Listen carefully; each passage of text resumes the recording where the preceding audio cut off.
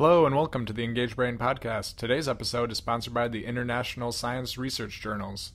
International Science Research Journals, ISRJ, is an online publisher of the world's highest impact, most cutting-edge research. As a leader in open access, OA, ISRJ caters to only the most interdisciplinary, highest impact research. While keeping our highest editorial standards, we have the fastest peer review, with a guarantee of a maximum turnaround time of 24 hours. We have a lower acceptance rate on the first submission than Nature or Science, although upon second submission, there is almost 100% acceptance rate. For only the low rate of $400 to submit, $100 for each figure, $50 for each appendix, $25 for each author, and $10 for each affiliation, you can submit a manuscript. Also note, for each citation that you give the journal, you'll receive a $5 discount on your submission fee, which reminds us that our impact factor is 46.4.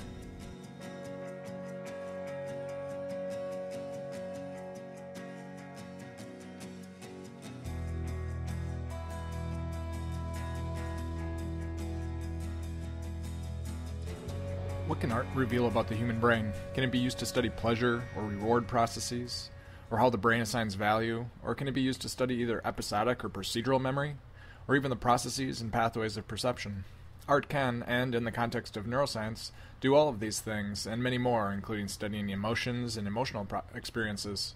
Neuroaesthetics is an emerging field where scientists use the tools of neuroscience to study art and art processes. Today I speak with Sherlande Edouard about perception and art.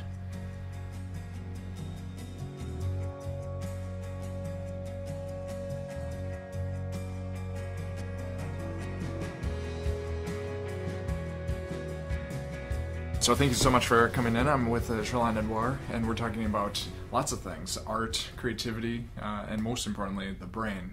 And so I'd like to start with asking you, what got you interested in art and being creative?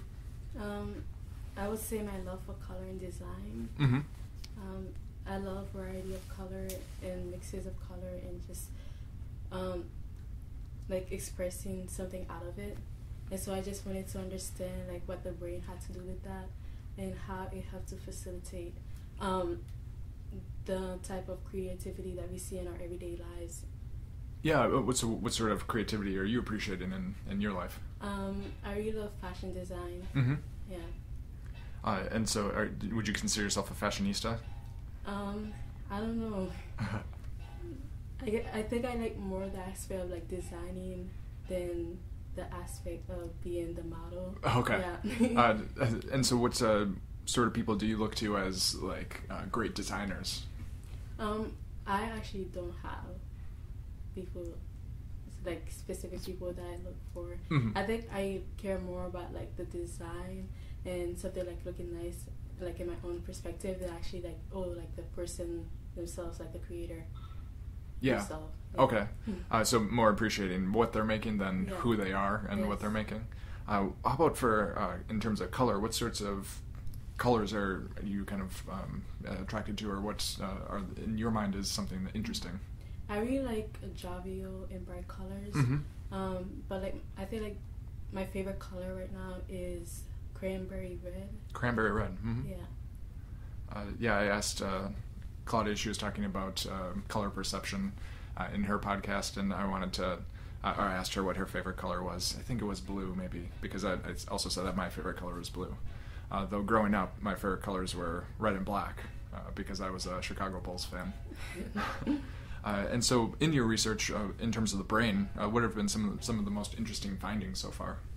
Something that I found to be really interesting is like the decoding of different emotional facial expressions, such as like expressing joy or surprise or anger or sadness, and how it is important for artists to be able to do this, like to decode different facial expressions, so that they can actually replicate these features in their drawings of like their object of focus, in this case of humans, so that they can display like the correct tone of the situation.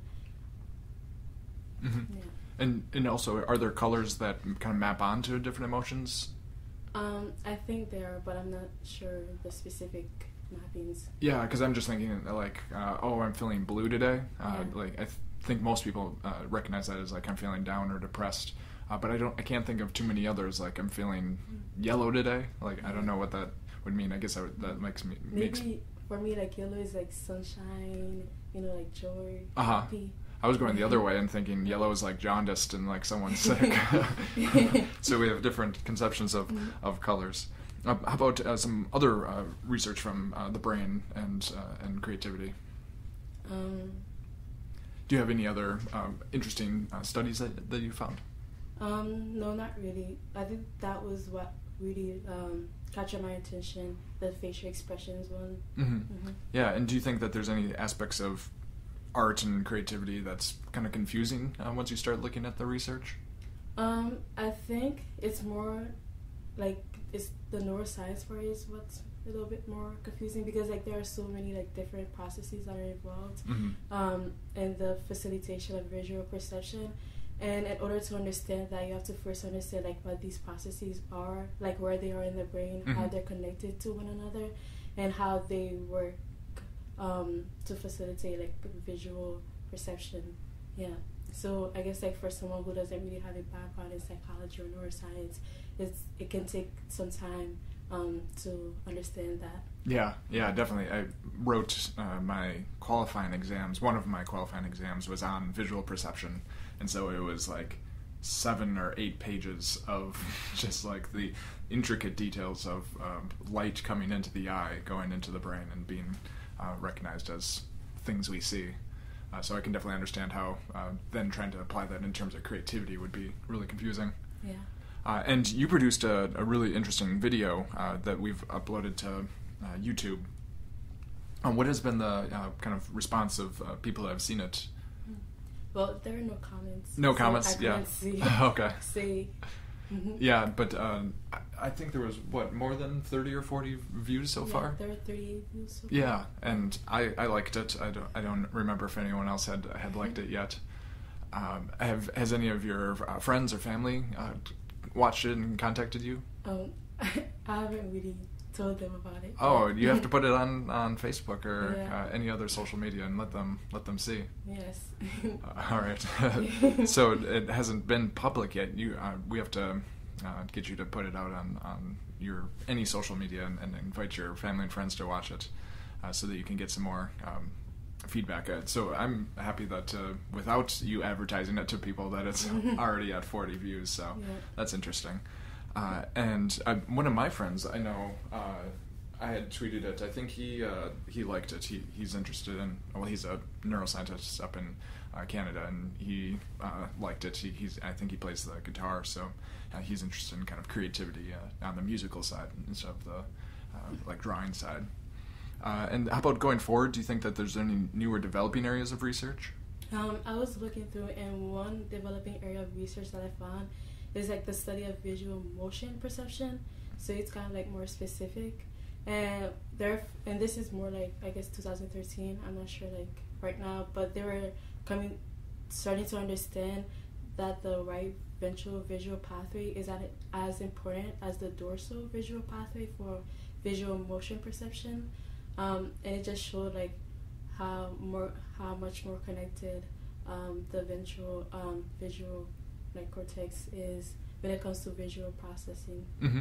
Yeah, because vision has been kind of the prime example of the dual stream idea of how information kind of gets separated into specific components. So you have your dorsal like motion stream or where stream, and then your ventral like what stream.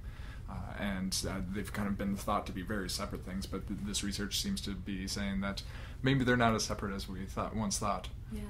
That's really interesting. So maybe as we get close to wrapping up here, is there any one really important thing that you want to talk about in terms of your research on visual perception? I think like one important thing that needs clarification is that processing facial features is not the same thing as processing emotional facial expressions. There are different processes involved, and we can even see that like in children with Down syndrome, like they are able to like process facial features, but they're not as able to process emotional facial expressions, showing that they have some like in their brain, there's like some abnormalities in the networks that are important for processing emotional facial expressions. Mm-hmm. Yeah, so it's a little more confusing than we thought. It's kind of like the sum is greater than the whole is greater than the sum of the parts. So all right, so wrapping up, I think you had one thing to advertise or promote.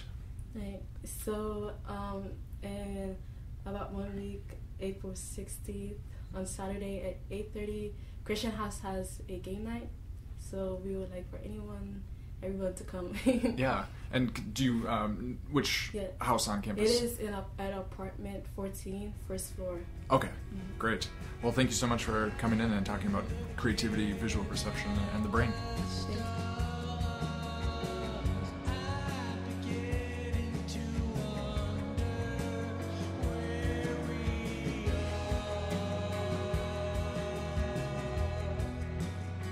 So thanks so much to Sherlande for coming in and speaking about art and perception.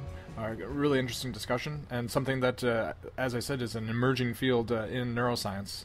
My friends just took a postdoc in Neuroaesthetics in New York, so quite a new and developing field. And as I introduced at the beginning of the show, something that touches on a lot of different things in neuroscience. You can look at what sort of things are brought up to mind or brought to memory by looking at different artwork or pieces of art, or you can look at expertise and see how people develop an expertise in different artistic skills over time.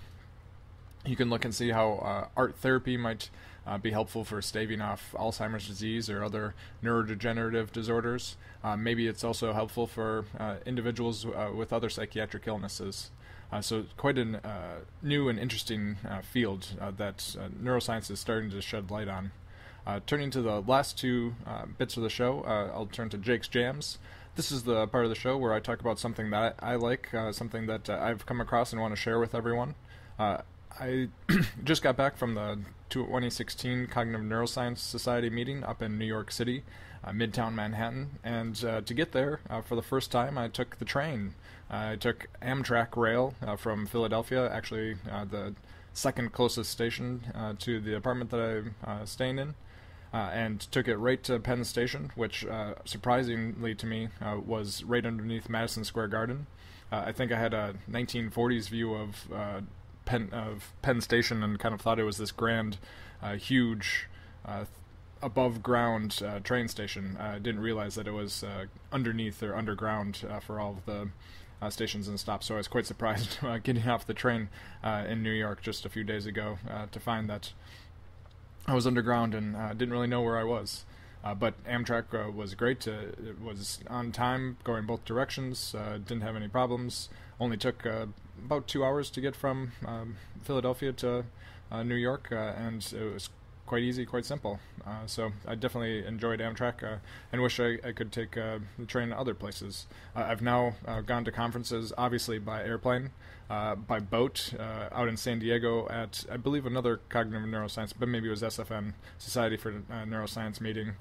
We stayed on Coronado Island and would take the boat, commuter boat from Coronado over to mainland San Diego every day, and now trains, so planes, trains, and automobiles, as well as boats. I've arrived to conferences in, but I enjoyed Amtrak and would definitely take it again.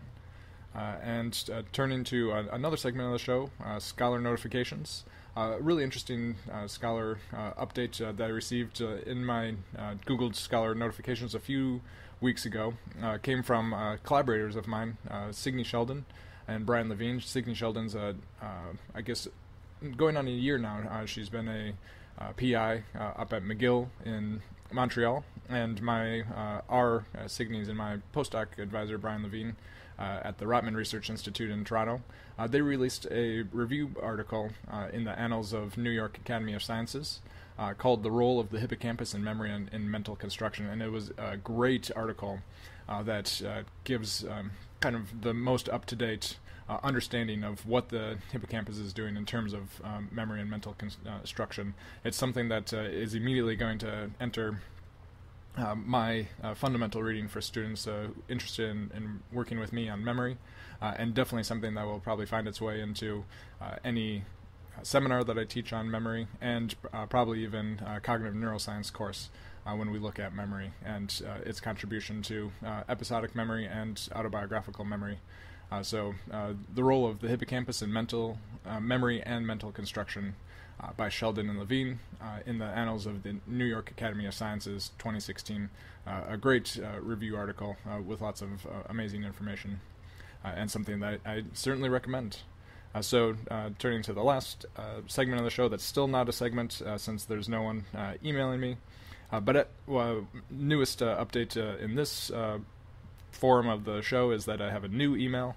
Instead of my last name at gmail.com, you can contact me at engagebrainpodcast@gmail.com if you have any questions or suggestions, anything that you want to tell me. So now with a brand new email, engagebrainpodcast@gmail.com.